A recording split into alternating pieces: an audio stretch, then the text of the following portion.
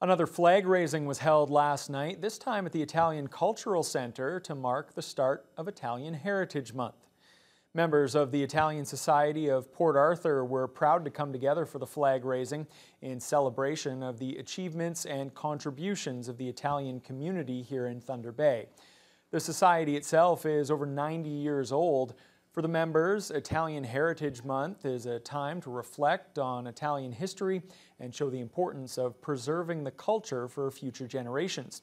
Group spokesperson Matt Pascuzzo expressed gratitude for the symbolic moment and what it signifies. Well, I think it's just a real acknowledgement that there's a strong Italian community in Thunder Bay, and you saw by the people that came out tonight that they're really proud of their heritage and their culture. And you have to think about the people that came before them and the credit that they deserve as well, because if we didn't have them, we wouldn't have a beautiful building like this, we wouldn't have Italian Heritage Month, and we wouldn't be able to put on things like this flag raising today. Officials also confirmed that Festa Italiana will return to the Italian Cultural Center on August 4th and 5th.